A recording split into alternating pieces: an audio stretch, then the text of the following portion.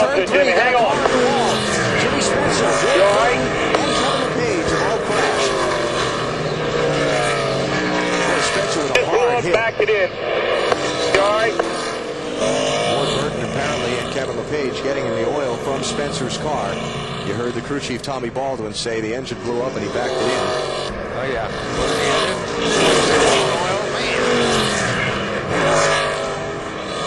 Well, LePage didn't get it too bad, but Spencer, boy, what a hit. Yeah, he just, ouch. And folks, that's in slow motion. And Biffle goes sliding through, barely missing the 7 car. Oh, this is not going to be pretty.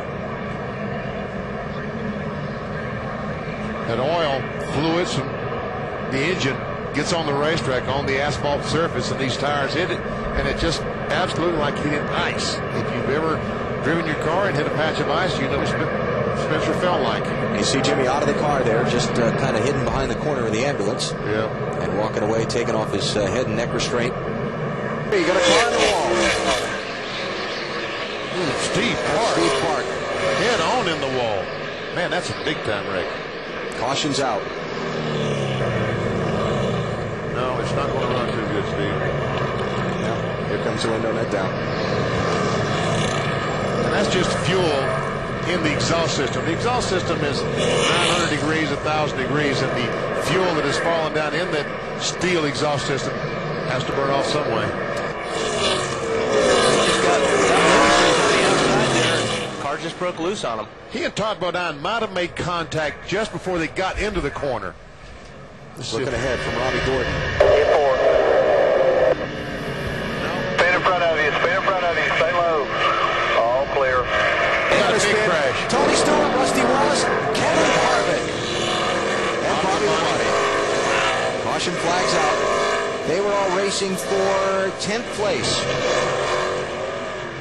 And Harvick has got to go to the garage area. He may get back on the racetrack, but it'll be a good while before he gets back out. A lot of water coming out in front of that car. It's like Rusty gets into the back of the 20 car. And then the 22 car, Scott Wimmer gets in the back of Rusty, and then Kevin Harvick's got no place to go. Bobby Labonte has no place to go. Wrong place, wrong time. Another shot. It's a chain reaction. The accordion factor. Yeah.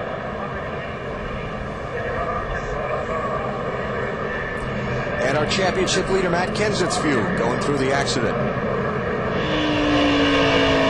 can't see too much down in the sun, but he does see all those cars go to the outside, and Mike Helen off the spotter. Good job. Great job. And now a view not so pretty. This is with Kevin Harvick.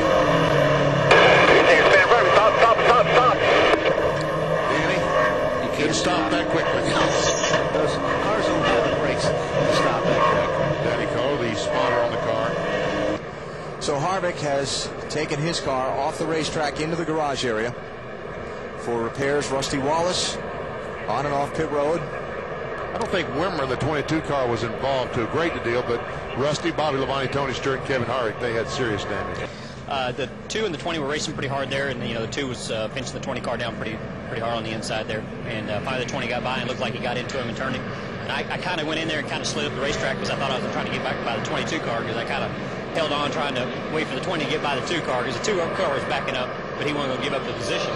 So anyway, I went on the outside thinking that might be the thing to do, but in the meantime, the 2 was turning the 20 around, and by that time I didn't have enough momentum to hit the 2 car hard enough. A season of what might have been for Junior, second in the NASCAR Winston Cup Championship coming in. If not for 36th and 32nd place finishes to open 2003 in the Daytona 500 and the Rockingham race in February, might he be closer to Matt Kenseth for this championship? One victory so far this season, Talladega back in April. He's looking to pick up his first win here at Phoenix in less than a mile.